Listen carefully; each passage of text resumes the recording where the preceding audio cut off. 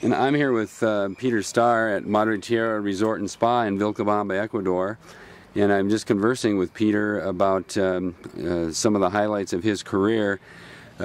Peter comes to us on a tour, a motorcycle tour of Ecuador with Court Rand of the Freedom Bike Rental and Tours.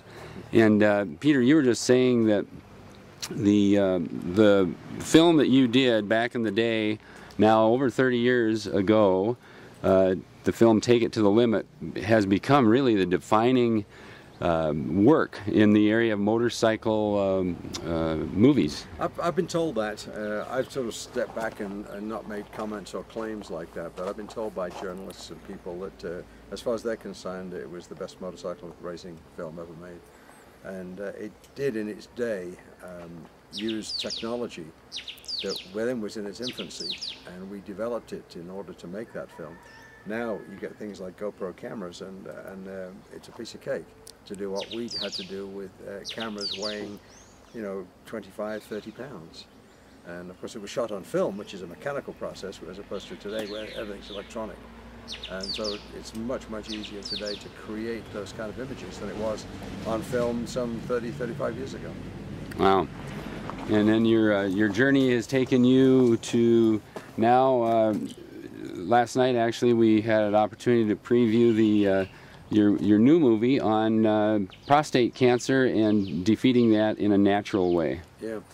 I was diagnosed with prostate cancer 8.5 years ago, and I decided then, based on what my doctor was telling me he wanted to do, and looking at the statistics and looking at the, they call them side effects, I've since learned to call them direct effects, that I need to look elsewhere to not only defeat prostate cancer, but start living a different life.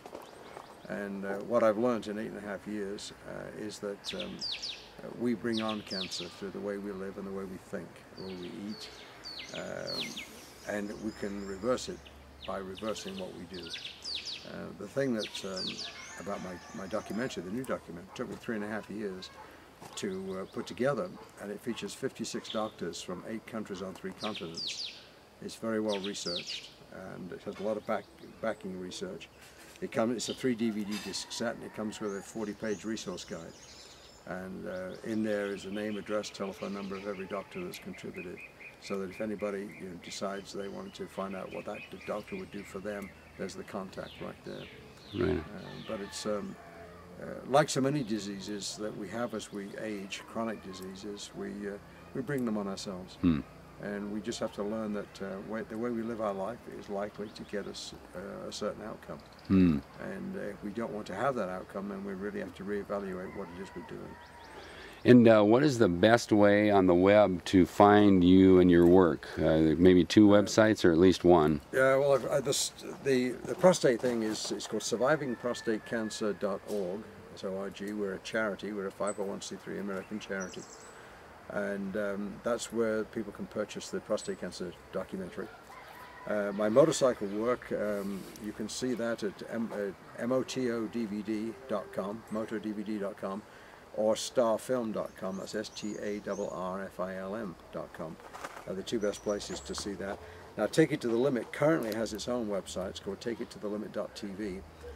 We'll be getting rid of that shortly, and we're going to consolidate some of the websites, but we haven't done that yet. Right on. Well, once again, we're talking with Peter Starr, and I'm grateful to have a new friend here in Ecuador, a new friend from the U.S., and to be able to provide him a home for a couple of nights. Well, you've certainly got a wonderful place to visit. I love the hotel. The view you gave me from the room out there was spectacular. The valley is wonderful, and I'm told it's the valley of longevity, and it's hard to figure that out in 2 days, I know, but it's.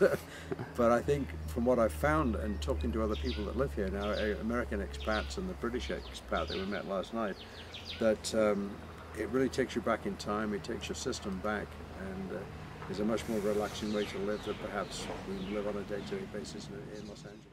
Peter is our a guest that we've had for 2 nights here, and he's about ready to hit the road on this Suzuki DL650.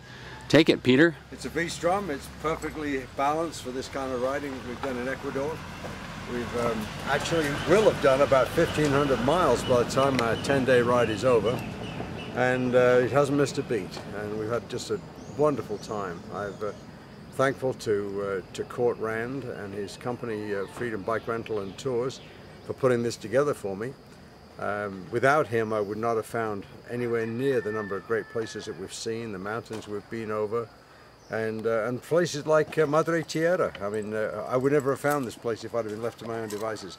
So I'm grateful for Court for doing that. It's been a wonderful 2 days. I particularly enjoyed meeting the people we met at the film show last night, and great bunch of people.